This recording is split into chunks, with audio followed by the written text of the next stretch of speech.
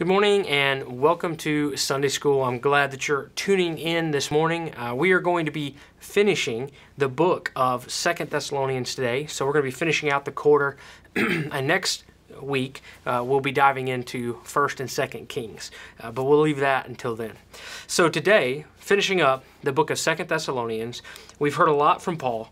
In fact, in this letter specifically, we've heard that Paul was thankful to God that the believers were persevering in their faith. He was speaking to them, trying to correct some false understanding, some false prophets who were coming and saying that the Lord had already returned.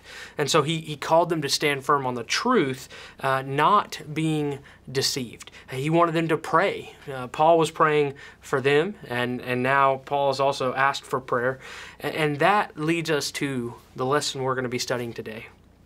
We're going to be looking at Paul's final instructions concerning living in obedience. Living in obedience. And so he began this lesson, what we're going to be looking at. He starts by establishing some standards. He set up some standards, some expectations for them to live by. He called out those who were idle. We're going to go into more detail about that, but he called them out, called them to provide for themselves. And then finally, we see that he talked about church discipline. How do you deal with someone who is not willing to listen to the commands of Scripture? And so while we're not going to look at the final 3 verses of this book, verses 16 through 18 in 2 Thessalonians chapter 3.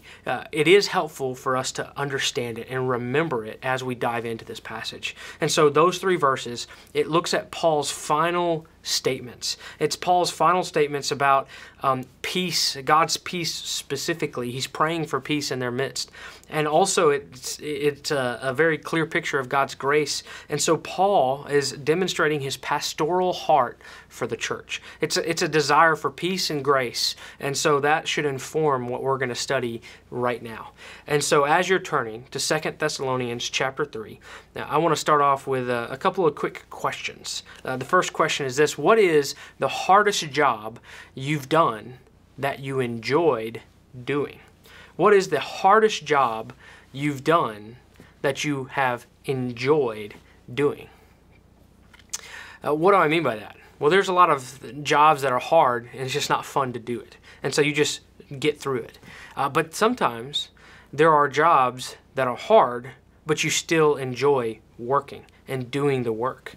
And so whatever came to mind, whatever job came to mind, I guess the reason I want to bring this question up is because I want to ask, why is hard work a good thing? Hard work in and of itself is not bad. And so, in fact, it's a good thing. So why is that?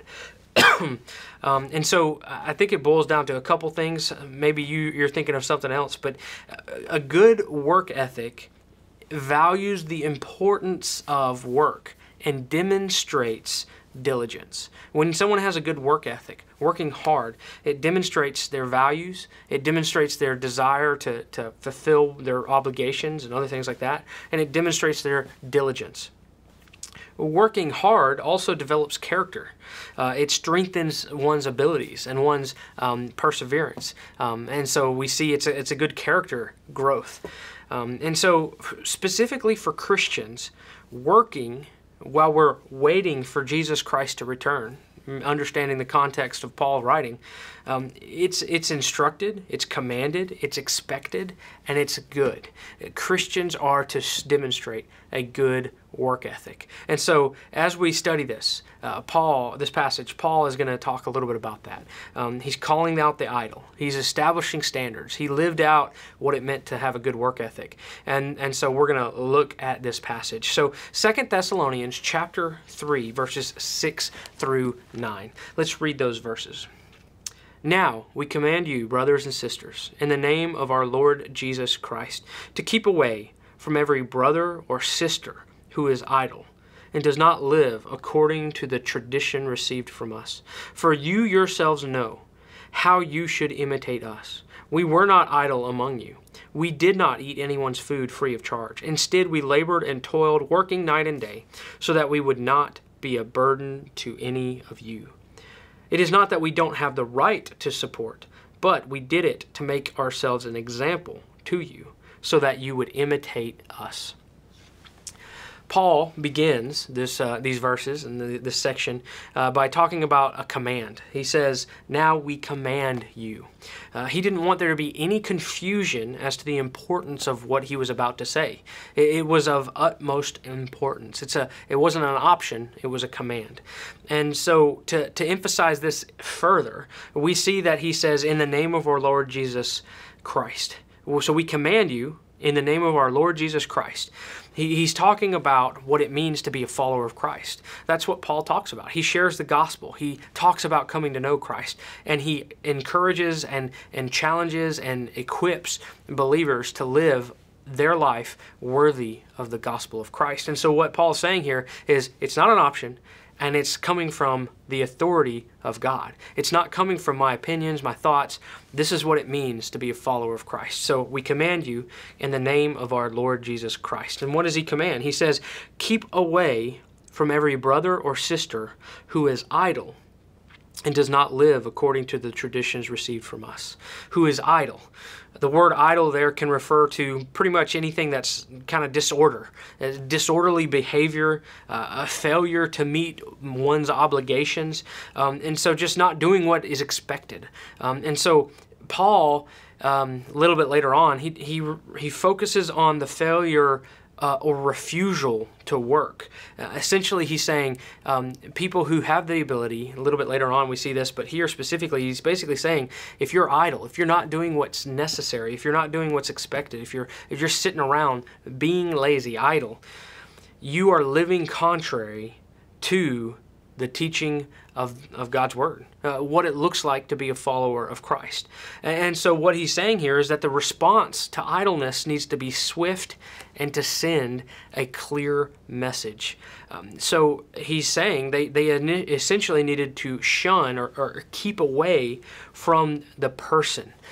Paul said this in another passage in 1 Corinthians 5. He talked about it, but there it was more severe. Here we're going to see Paul's desires for restoration, and the same in 1 Corinthians. But basically, Paul is saying this: avoid someone who is idle, who's not doing what is expected. And so here's a question to help us think about this.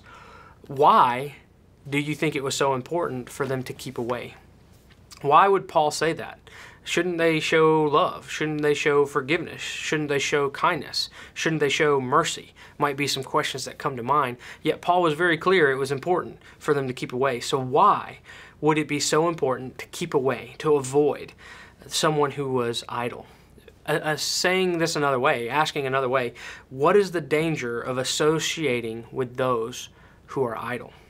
And really, it boils down to two main things. First of all, it hurts the church's witness in the community.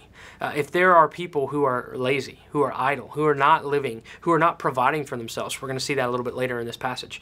If we see people who are just taking advantage of other people and they have the ability to work, but they're not willing to work, what is that going to do? It's going to cast this bad taste in the eyes of the world. We're not living our life to please the world, but we're living our life to honor God. And he calls us to a diligent life, a life of effectiveness, and not one of laziness. And so it hurts our witness to the community. But most importantly, what Paul is trying to say is, if you allow those individuals, the people who are idle, if you just like overlook it, one of the things that's really dangerous is that bad company corrupts good morals. This comes from 1 Corinthians 15, verse 33. It says, "Do not be deceived. Bad company corrupts good morals."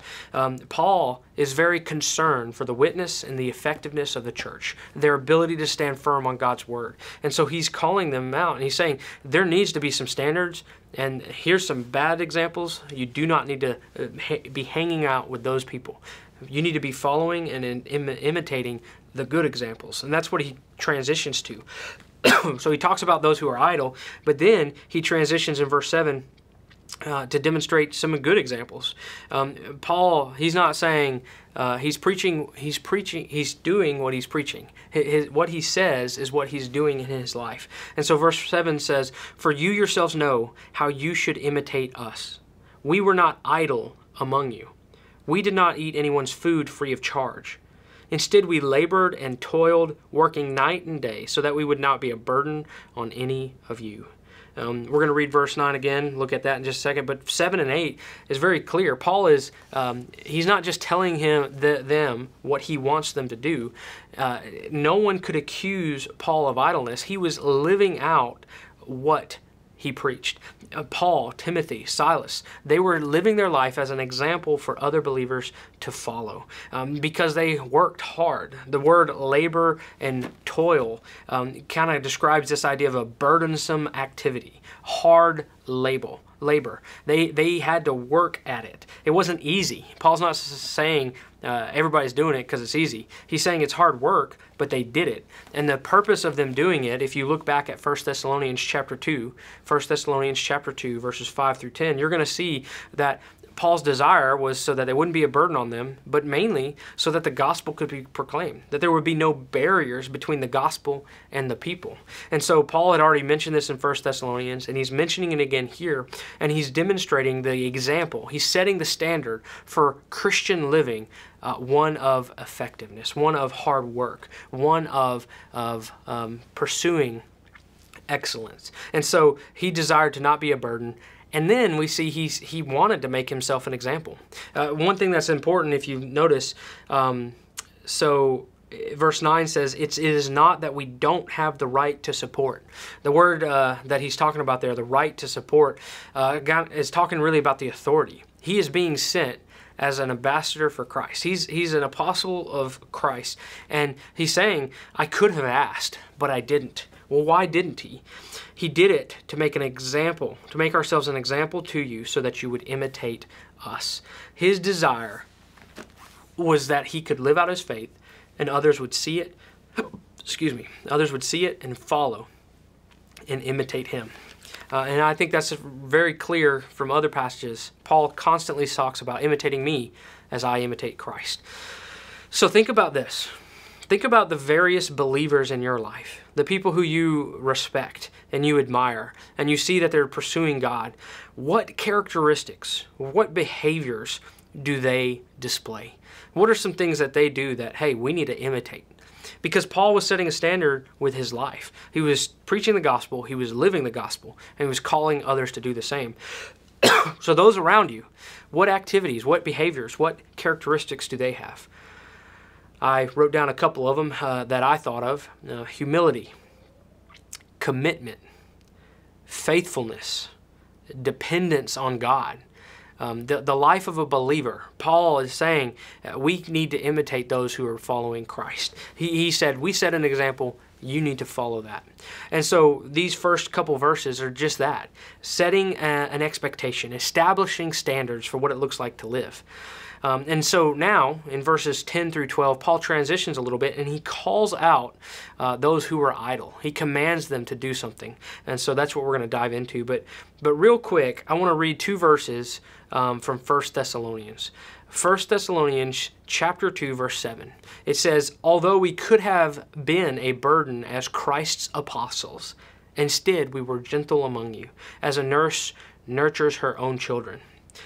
Then verse 11 says, as you know, like a father with his own children, we encouraged, comforted, and implored each one of you to walk worthy of God. The reason I read those is because notice how Paul viewed the believers in Thessalonica as his children. He was like their father or mother. He felt a desire, a burden to care for them and to be able to support them and help them. And so with this in mind, what would you have said? Or maybe I guess I should say, what have you said to your children when they are being idle or being lazy, not doing what is expected? What would you say? What have you said? Something probably came to mind. You probably also thought about what your parents said to you. You need to work hard. Don't quit. Stop being lazy. Take out the trash. Don't watch the TV. There's a lot of things that come to mind, but whatever the case is, our desire should be, and probably was, to help our children understand the importance of hard work. But what did Paul say? So he's talking about these individuals in the church who are being idle. And so he's treating them as his family, his children. He's wanting to encourage them and challenge them to grow. So what does he say here in verses 10 through 12? In fact, when we were with you, this is what we commanded you. If anyone isn't willing to work, he should not eat. For we hear that there are some among you who are idle. They are not busy, but busybodies. Now we command and exhort such people by the Lord Jesus Christ to work quietly and to provide for themselves. Paul calls them out. He lays down this ultimatum. He calls them, he challenges them to provide for themselves, to work. And he starts by saying this: if anyone isn't willing to work, he should not eat. I want to very clearly focus on a word there, willing. If anyone isn't willing to work. Paul's focus is not on those who are unable to work. His focus is on those who are unwilling to work. The church needs to provide for those in need. They need to meet the needs of widows and orphans and those who are vulnerable and those who are oppressed. I mean, we need to have this compassion and care and concern. But Paul's saying if someone's able to work, they just don't want to, that is a problem. And so if they're not willing to work, he should not eat. I know for me, I remember my dad saying this every once in a while. I don't think he ever got to the point where he wouldn't let me eat, maybe for a few minutes and whatnot. But the reason that parents do this, the reason that Paul's doing this, is because it's demonstrating tough love. You're probably familiar with this concept of tough love. And so as we look at Paul's statements, how is Paul's tough stance an example of tough love? Or said another way, how is the consequence for not working both a rebuke and a motivator? What is Paul doing this? Why is Paul doing this? What is he trying to accomplish?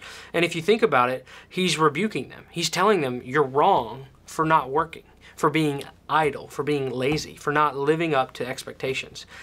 And so being able but unwilling to work is ungodly, it's unproductive, and it's undisciplined. So Paul is calling them out for it. Essentially, he's saying those who are able to self-support but refuse to do so, they burden the church. And so he's calling them out for it. But if you think about it, I'm not sure if Paul had this in mind, but in Proverbs 16, verse 26, Proverbs 16, verse 26, it says, a worker's appetite works for him, because his hunger urges him on. So in Proverbs, we see that if someone is hungry, they're going to have more motivation to work. And so very likely and very clearly, Paul's desire was not to just ignore them and cut them off and get rid of them. He's doing this tough love because it's important. It challenges them to work. It wakes them up to the reality of the need to be working hard. Not to be busy bodies, but to be busy working. And so we see Paul's desire for that. He goes on in verses 11 and 12, he talks a little bit more. He acknowledges that there were some who were idle.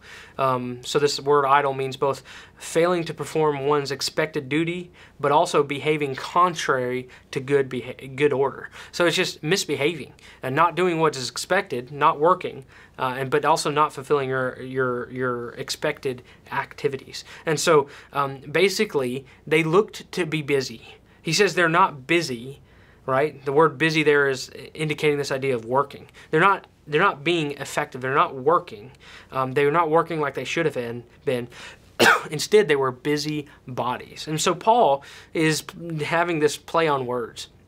He's depicting this idea that they think they're working, they act like they are, but in reality, they're being counterproductive. The word busybody kind of talks about this idea of working against others, antithetical to work. And so a busybody was someone and is someone who is meddling, who's creating unnecessary problems along the way. Again, that's why Paul was so adamant about them avoiding, staying away from, keeping away from, not associating with these people, is because not only are these individuals just not not producing, not working, not desiring to provide for themselves, but they're actually working against the desires and the purpose and the ministry of the church. They're becoming a drain and an anchor drawing them down.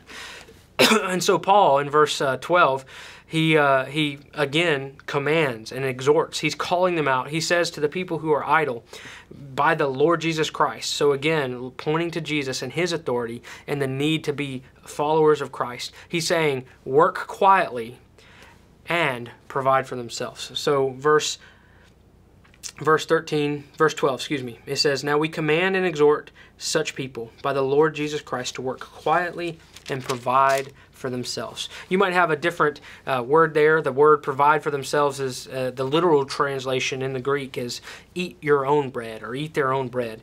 And so Paul was using an example of food. He was calling them not to eat. If they don't work, they don't eat. But really the concept is this. Paul was calling people to earn their own living. Bread is important. It's if you don't eat, you're not going to survive very long. And so he's essentially saying provide for yourself. He's calling them to work quietly and provide for themselves. One thing is important to understand is while the word quietly can literally mean in silence, Paul was probably more so referring to simply working without being disruptive.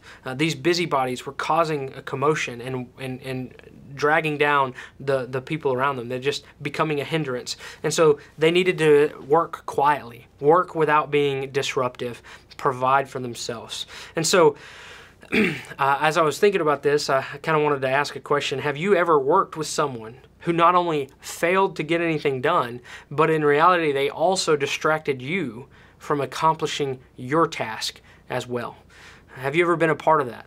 My mind went to college and the dreaded group project because it always seems like there was somebody in one person in the group who did their best to distract everybody else.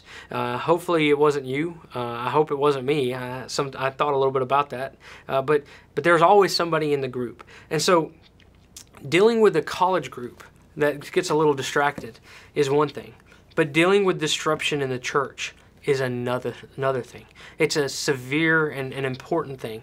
And that's why Paul was so adamant about it. And so we're going to see what Paul calls us to do. He called the idle person to provide for themselves. But what about the followers, the believers in Christ, the ones who are working hard and diligent, who are following the example of Paul, Timothy, and Silas? What are they to do in handling someone who's not willing to work? Excuse me. So look at verses 13 and following. 13 and following. But as for you, so he's transitioning back to the ones who are diligent, who are working hard. They are not idle. As for you, brothers and sisters, do not grow weary in doing good. We're going to look at verse 14 and 15 in just a second. But do not grow weary in doing good. Paul wasn't specifically worried about their physical fatigue. I mean, yeah, it's important, but hard work is going to cause us to be tired.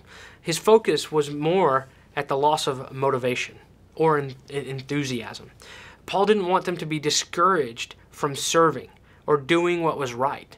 And so why do you think Paul felt the need to say this to them?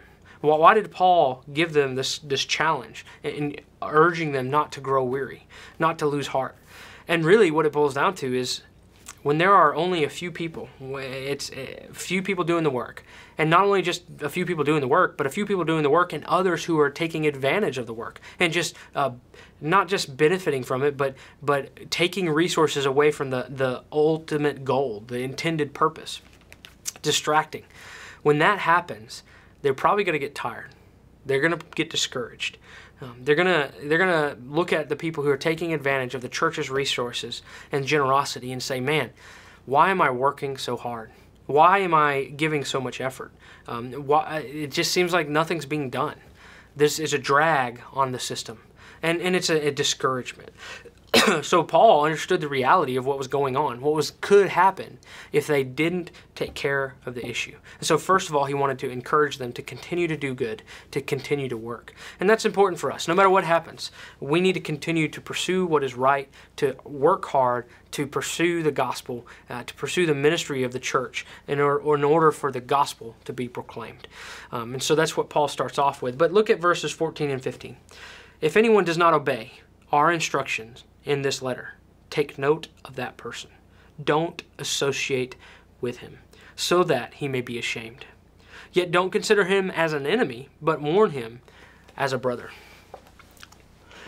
So, verses 14 and 15, Paul goes on and he provides this conditional clause. It's the if this, don't do that. If someone does not do this, then you should do X, right? So it's a conditional statement. And in this Greek conditional statement, in the construction of it, Paul is saying, he's assuming the reality. He's expecting some of the idle people to ignore his commands. They're not going to listen to his exhortation. And so what Paul's saying is if they do not obey the instructions in this letter, take note of that person. Write it down. Pay attention. This idea of taking note really carries this idea of looking at a person's actions, because their actions reflect their heart. And so Paul instructed the Thessalonians to pay attention to each other's behavior, to see what's going on. Because if they don't follow the instructions, then they're not being willing to work. And so what do? Don't associate with them. The Greek word here means to mix up together or to mingle with. And so the word specifically is this idea of saying, basically here, don't be near. Stay away from them. Those who are willingly disobeying the Lord, you need to avoid them. And that's important for us to see and understand. But notice what he says there. His purpose is not just to judge them or to punish them. His purpose is so that they may be ashamed. So that they may be ashamed. And so the purpose of this shaming was in order to convict, to call them to change their behavior. There's a passage in 2 Corinthians chapter 7 where Paul talks about this, about godly grief. He says, for even if I grieved you with my letter, I don't regret it. He goes on in verse 10, it says, for godly grief produces a repentance that leads to salvation without regret. But worldly grief produces death. And so he considered, he was thankful for the godly grief in their life, because look at what it has produced in you. This is the verse in 2 Corinthians 7. What a desire to clear yourselves. What indignation, what fear, what deep longing, what zeal, what justice. In every way you showed yourself to be pure in this matter. Paul's focus in 2 Thessalonians was to wake them up to the reality of the harm they were causing to the church and the need to work diligently, to be obedient to Christ's commands, to work hard. And so Paul's purpose is to call them back, to call them out in love. And so notice what he says here in verse 15, don't consider him as an enemy, but warn him as a brother. Real quick on the enemy, I want to say that it's important to remember how believers are supposed to treat their enemies. Jesus said in Matthew 5, 43 and following, it says, you have heard it said, love your neighbor, hate your enemy, but I tell you, love your enemies. Pray for those who persecute you. And he goes on and talks about it. And so when Paul says don't treat them as an enemy, even if they were our enemy, we're supposed to love them. But what Paul is saying is they're not your enemy who you should love. He's your family. He's your brother. He's your sister in Christ who you need to call out. But warn him. This idea of warning is very much a wake-up call. He's saying warn them as a brother, because your desire is for them to return back to the faith, to do what is right. And so as we are finishing up, I got a couple questions, and then I'm going to give some application. But here's a couple questions for us to think about. Have you ever been called out for doing something that's wrong? And I'm sure you have. Maybe something popped in your mind, or you haven't been called out in a while. I hope that's the case. But have you ever been called out for doing something that's wrong? Here's the question after that. Was it a good experience, or was it a bad one? I'm sure it wasn't fun, but was it a good experience or it is bad? Because, I mean, thinking about this, being corrected isn't fun, but depending on how that person is doing it, depending on the person who's doing it, that correction can lead to growth and instruction and reconciliation in the end. It can help you know, hey, I was doing something wrong. I didn't know, but now I know. And so it can be beneficial. So when you know the person loves you and cares for you, it makes their correction just a little bit easier. And actually, when I say just a little bit easier, it's like, okay, it's not fun, but I know they care for me. And so you can grow through it. But if a person is doing it out of arrogance or doing it out of being judgmental and like, how dare you, holier than thou mentality, it can lead to the opposite, draw you away. And so, yes, we still need to listen to truth, but it does matter how people do it. So in 1 Timothy chapter 1, right across the next page, essentially, from what we've been studying just now, Paul goes through and he talks about his testimony. He says, I give thanks to Christ Jesus our Lord, who has strengthened me because he considered me faithful, appointing me to the ministry. Even though I was formerly a blasphemer, a persecutor, and an arrogant man, but I received mercy because I acted out of ignorance and unbelief. And the grace of our Lord overflowed, along with the faith and the love that are in Christ Jesus. This saying is trustworthy and deserving of full acceptance. Christ came into the world to save sinners, and I am the worst of them. Paul's testimony, his own testimony, is about how he received God's grace. And so when you think about this, that's Paul's testimony. And right now he's calling out those who are idle, who are in the church and who are not doing what's expected. And so his desire is not to shame to the point of judgmental and just ignore them and they're now our enemies. His desire is to say, hey, I was convicted of my sins. We as believers are here to help each other, to hold each other accountable. And so Paul clearly understood the purpose or the reality of grace and mercy that he received from the Lord. And so he viewed himself as the worst sinner, yet Christ saved him. So his desire is reconciliation. All throughout his letters we see that. And that's important for us as well. What is the golden rule? When you think of the golden rule, it's do unto others as you'd have them do unto you. I think that's very important when it comes to church discipline, because how would you want others to treat your sin of idleness? How would you want others to correct you? And it's clearly going to be with love and mercy. It's clearly going to be with a desire of reconciliation, not with a desire of removal. And so Paul, he's demonstrating this, and we can understand it because we need to treat each other with love and respect. And so as we come to the application, I typically don't like to add new information. Meaning I don't want to look at new verses. I don't want to dive into new material. But I think as we do this, it's important for us to read Matthew chapter 7, verses 1 through 5. Matthew 7, verses 1 through 5, because I think it's going to help us as we apply this passage. It says, "Do not judge, so that you will not be judged. For you will be judged by the same standard with which you judge others, and you will be measured by the same measure you use. Why do you look at the splinter in your brother's eye, but don't notice the beam of wood in your own eye? Or how can you say to me, to your brother, let me take the splinter out of your eye, and look, there's a beam of wood in your own eye? Hypocrite, first take the beam of wood out of your eye, and then you will see clearly to take the splinter out of your brother's eye." And so the reason I read this is, Paul didn't specifically talk about it, but it should inform us in how we deal with others. We don't need to be hypocritical. We need to examine ourselves. We need to be humble. And so here's 3 questions I'm going to ask myself, and I'm going to encourage you to do the same before as we apply this passage from 2 Thessalonians. And the questions are this: am I living according to the traditions I have received? Am I following God's word? And that's hard. We need to evaluate it. James talks about looking into the law of God. So looking intently into the word of God and as a mirror, right? So we need to evaluate our own lives by God's word. Am I doing that? Am I working hard, or am I hardly working? Am I guilty of being idle? Am I living and pursuing what is right? And then finally, am I treating other believers as enemies or as brothers or sisters in Christ? Because that is very important for us to understand. how we bring about God's conviction. It's through God's Word, it's through the Holy Spirit, and other believers. We are to hold each other accountable. We need to do it with humility. So when we do this, when we apply the passage of Matthew 7, 1 through 5, when we take the beam out of our own eye, not only will we be able to see clearly, but we will also have the humility necessary to speak the truth in love. And Paul, he experienced that forgiveness. He experienced that conviction. And he experienced God's grace. And when he did that, he saw how he should treat others as brothers, not as enemies. And so I'm going to pray for us, and we'll be dismissed. Thank you for tuning in, and all throughout this quarter, this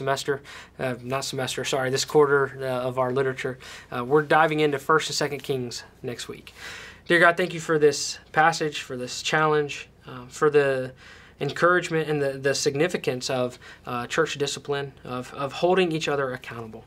God, I pray that if I am lacking in any way, that someone would call me out in love, pointing me back to God's Word. God, I pray that we would do the same, that we work hard. We follow the example of Paul, Timothy, Silas, other believers in our life who are working hard, and that we will avoid the temptation of being idle or lazy, but we will work hard, desiring to do the ministry of the church.